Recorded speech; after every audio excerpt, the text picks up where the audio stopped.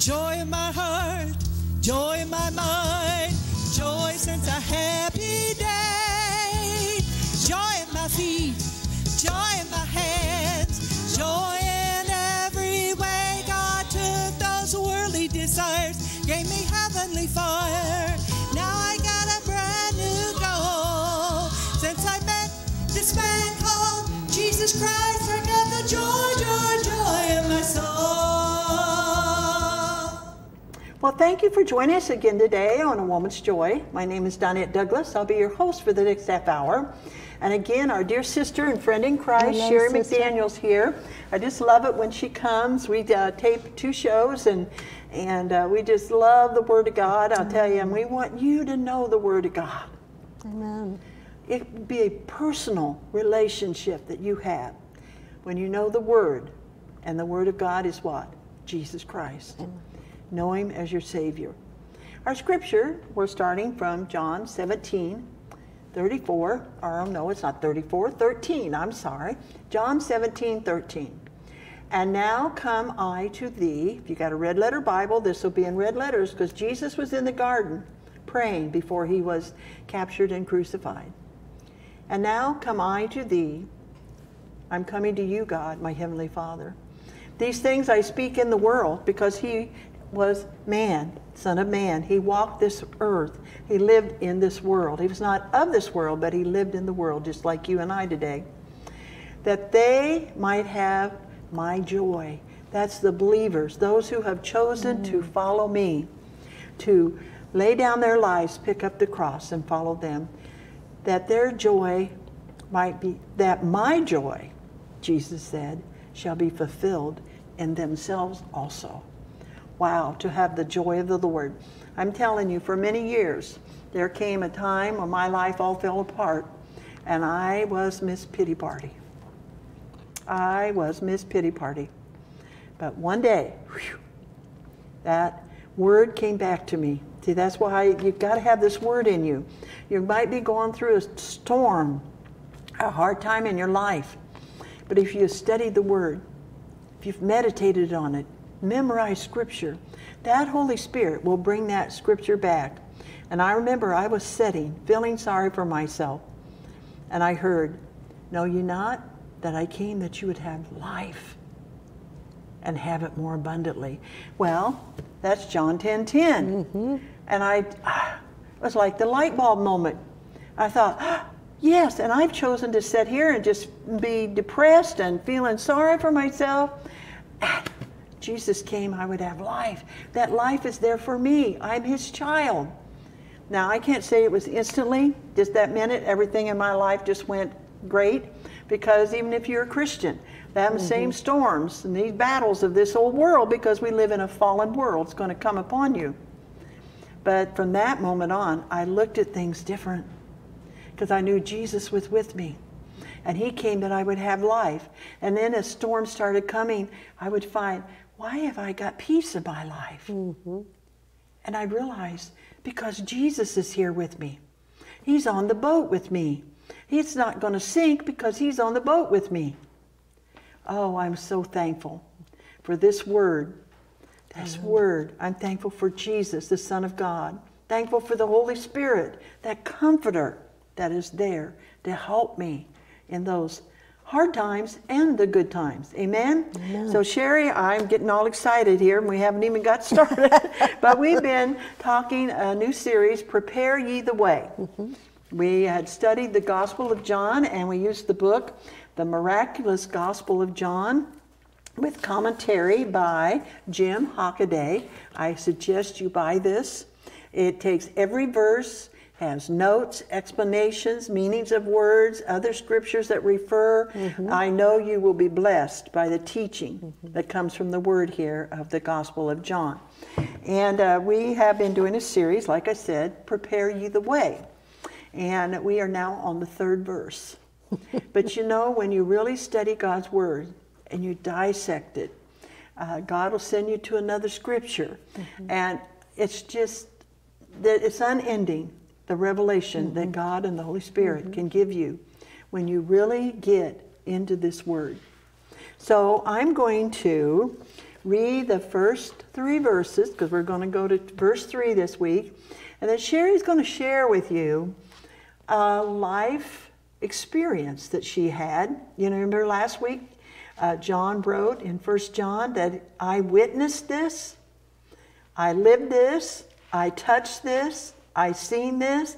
Well, she's got an experience she's going to share with you to help us teach us more about the Word, which is Jesus Christ. But John 1 through 3, in the beginning was the Word, and this is a capital W, which refers to Jesus, and the Word was with God, and the Word was God. He was in the beginning with God. Now, verse 3, all things were made through Him, capital H, and without Him, which is referring to Jesus, the Word, without Him nothing was made that was made.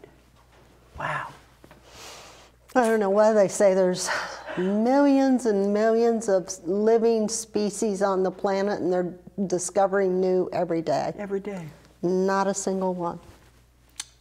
Not a single one was excluded without Him knowing it. It was all through Him. That's right.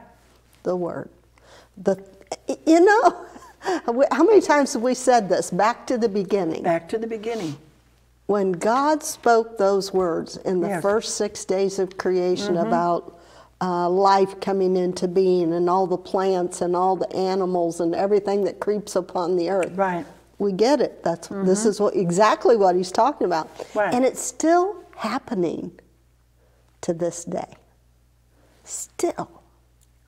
Even universe, they tell us, has expanded so many thousands of miles every single year. That came from the book of Genesis. Everything. He spoke it. Everything. All things were made through Him, and without Him, nothing that was made was made. And that creation power, if you will, is so strong and still happening today. That's the God that created us. That's the Word that's inside of us, that has the power to create and create and create. All that was made through Him. Amen. I mean, when you start, like you said, if you take one verse, and we talked a little bit about this last program, if you get revelation from the Holy Spirit on one verse and what that means for your life, if you can grab hold of that, that can literally, as you said in the opening, change your world.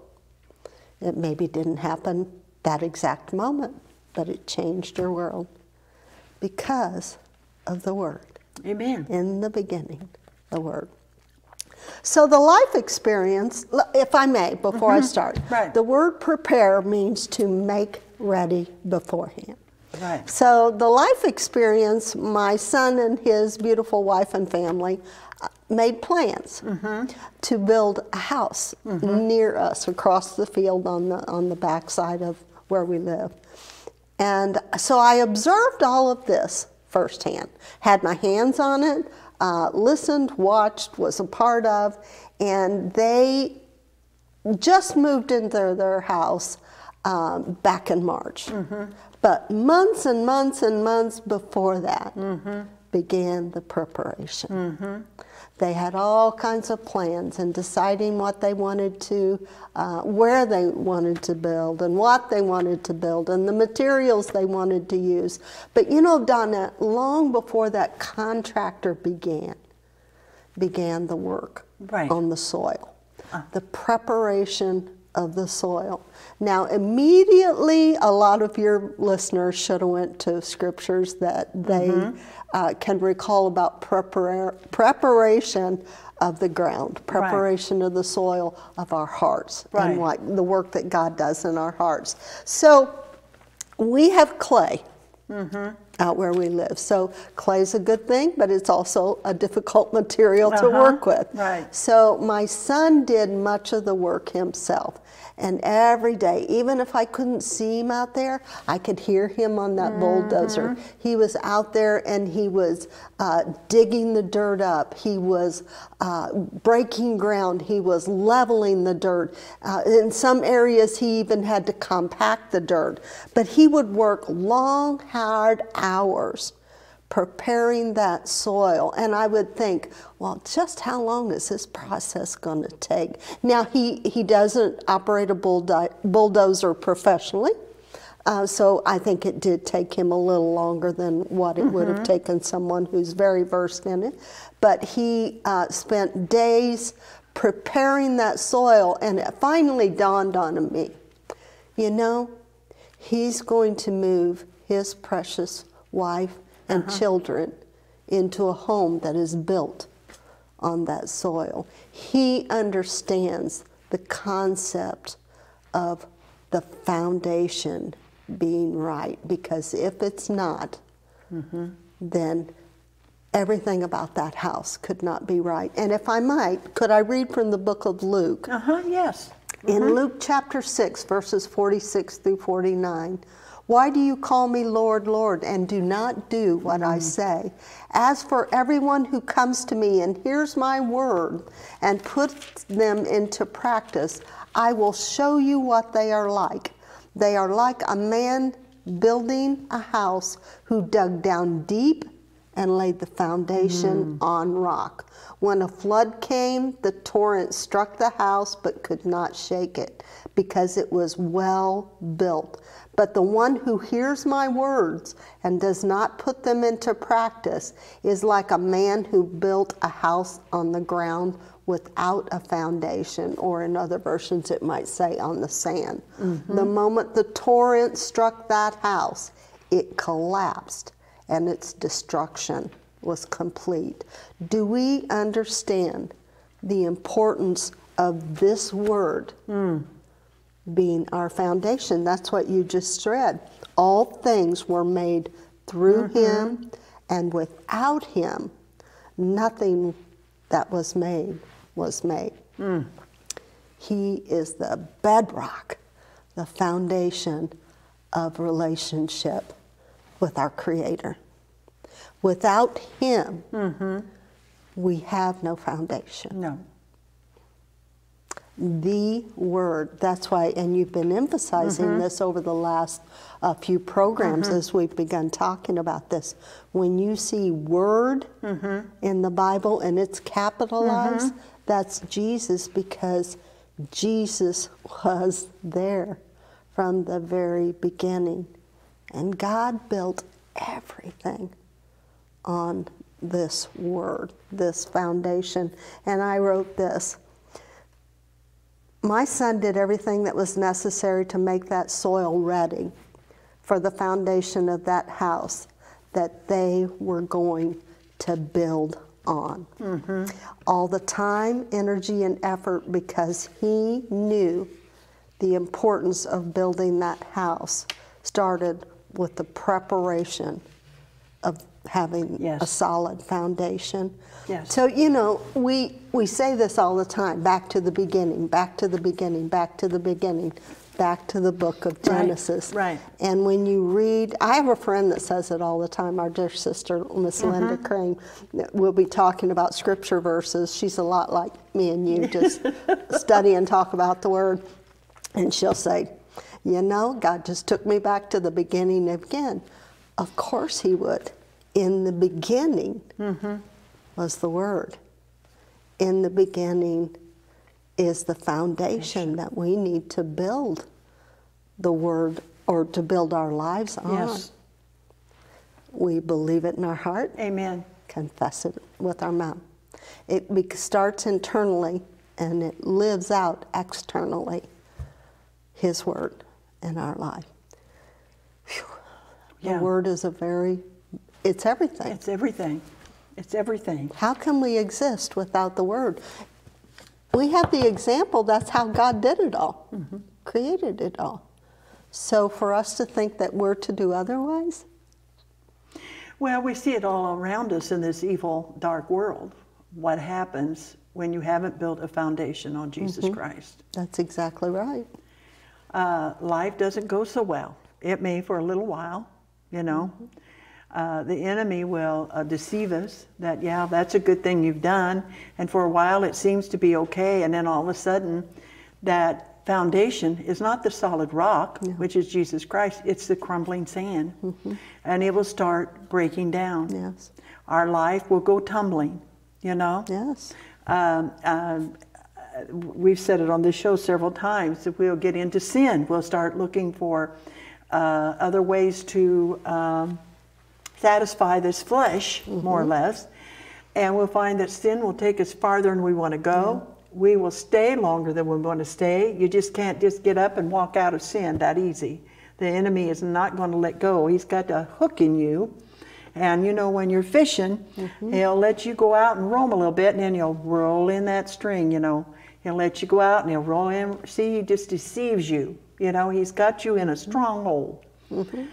But, now I lost my train of thought there. But there's nothing good about not building your life on Jesus Christ. You know, Donette, I'm sitting here while you're talking about the fishing example. I'm thinking, you know, there are fishing shows where they go out on the ocean and they catch these huge, huge fish. And this process can take hours. Oh, hours. Hours.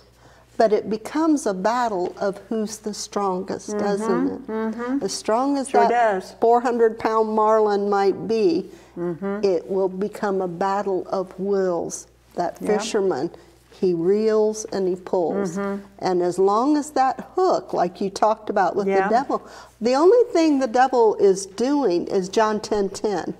He comes only to steal, kill, and destroy. And if he can take this word out of your mouth, he has the ability to do so, and he will just keep wearing you down and wearing you down and wearing you down until he has literally, we have given him, we just, how often do you hear people say, well, that's it, I just give up. Oh, yeah. I can't take another step. Yeah.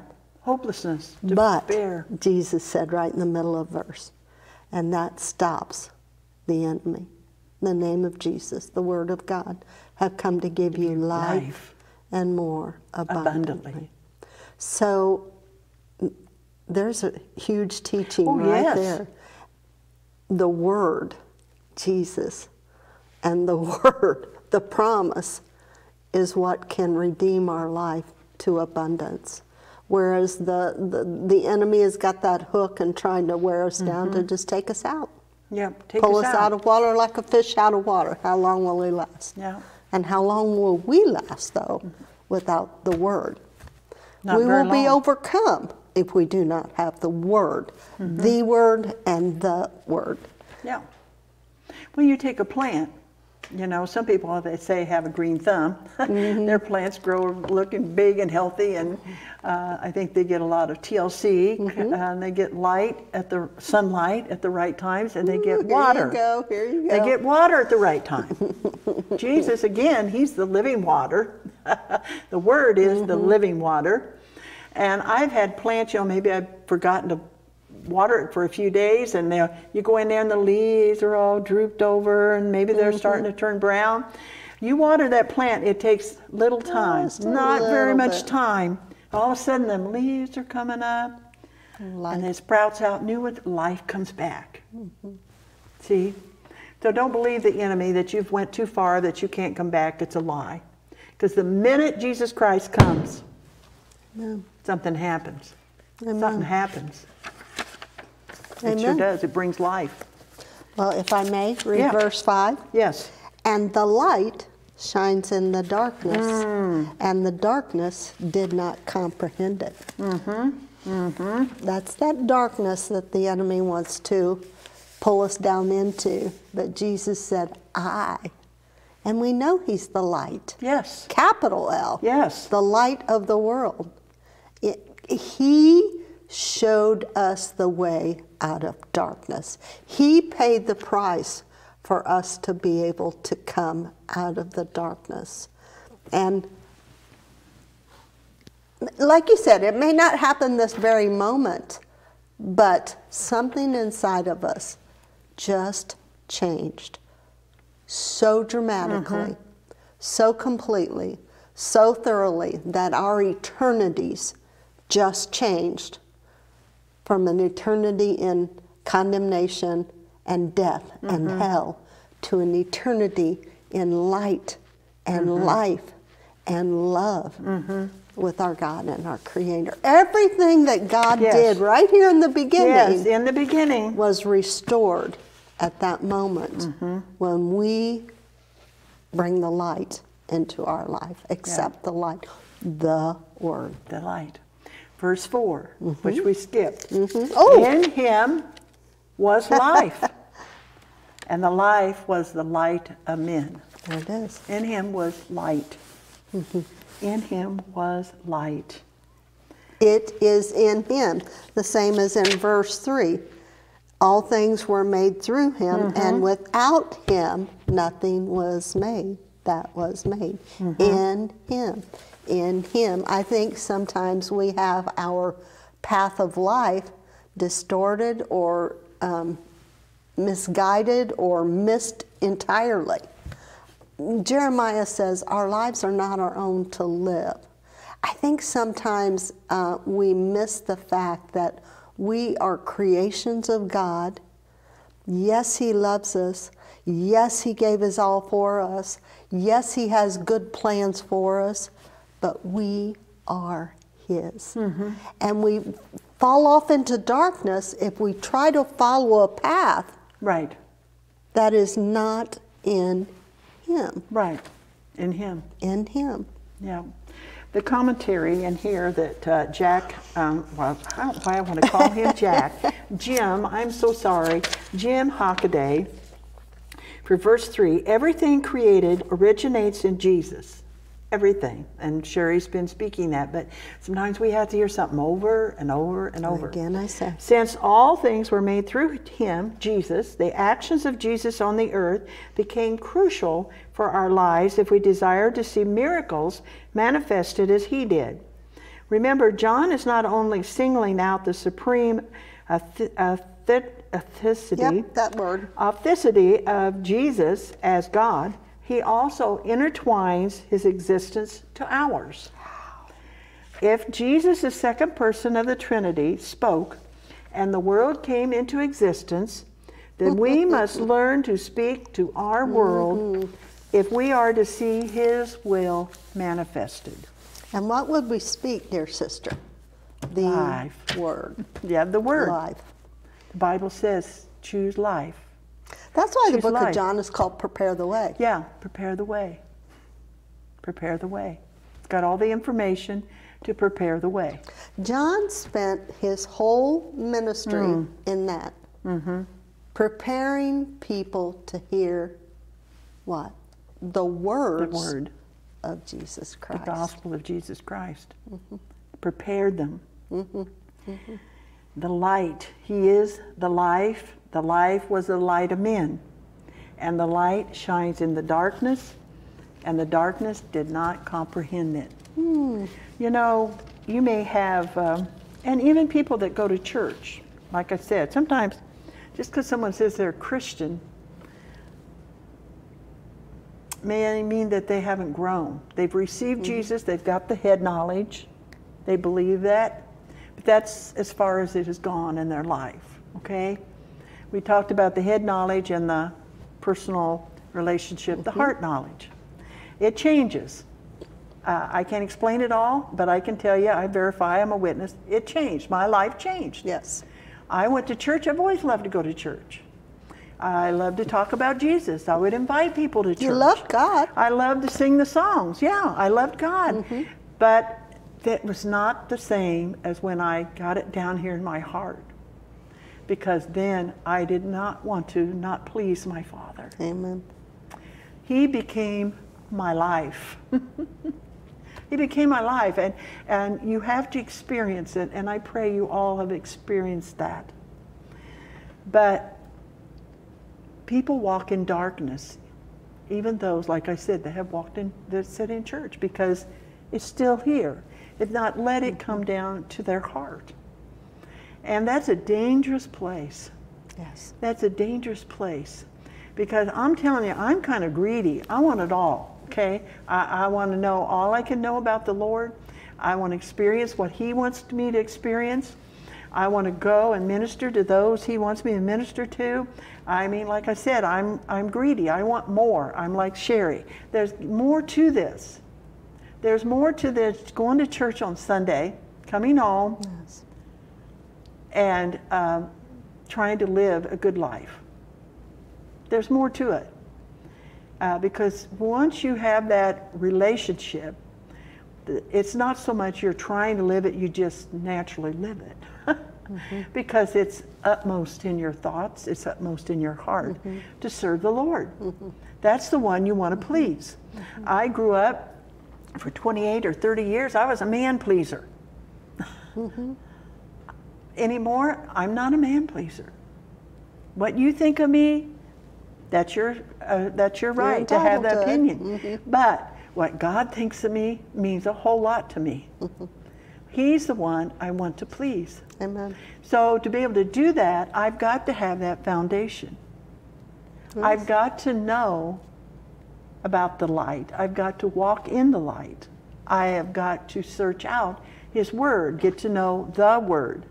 Not just quote you a scripture, but get to know Him personally. I have to build that foundation Amen. On the solid rock. And that's what you've got to do.